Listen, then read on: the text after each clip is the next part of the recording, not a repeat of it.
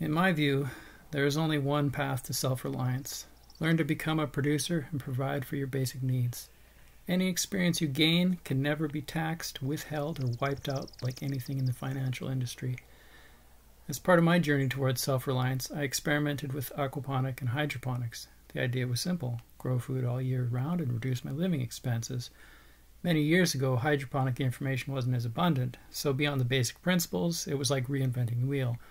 And it was costly to purchase commercial hydroponic supplies, so I opted to get some plant knowledge and build a system myself.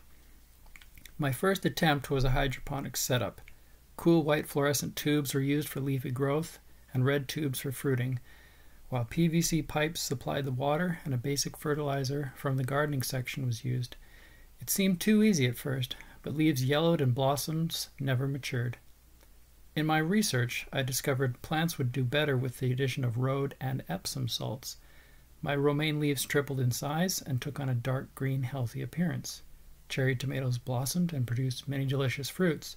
Peas also appeared, but were small. My second attempt was an aquaponics system, pumping nutrient-rich fish water to the plants for a time before returning clean to the fish. Within a few months, carrots developed normally and were crisp and sweet. I was well on my way to producing food year-round. Then the pests came. All of my hydroponics plants were plagued with an advancing army of aphids. Leaves withered and died on a large scale. Vaseline was smeared between each plant on the grow towers, halting total destruction. I would learn years later that bugs only attack unhealthy plants. So even though my garden was full and green, there were nutrient deficiencies and likely pH problems. Even with its challenges, it gave me a deep sense of satisfaction, and I enjoyed watching the fish grow, knowing where my food came from.